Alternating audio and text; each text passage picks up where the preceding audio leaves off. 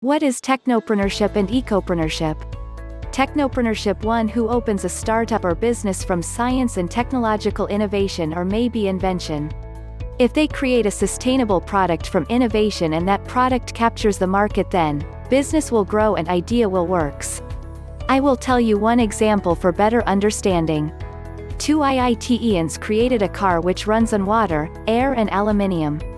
Short tech description is aluminium reacts with water in presence of air, which produces electricity which helps vehicle to gain speed up to 70 to 80 km/h.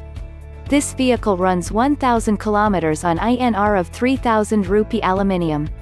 So their vision is to prepare aluminium station instead of petrol pumps. This idea will help Indian economy to grow faster because India is second largest county in the world which exports aluminium. Ecopreneurship: a business or idea which helps for sustainable development goals of environment. Ecopreneurship is all about developing and helping the environment. Have you heard the name of Pramod Chaudhary? He is also an IITian who left his job of MNC-based company and started business of biofuel production in Pune. Ecopreneurship is a term coined to represent the process of principles of entrepreneurship being applied to create businesses that solve environmental problems or operate sustainably.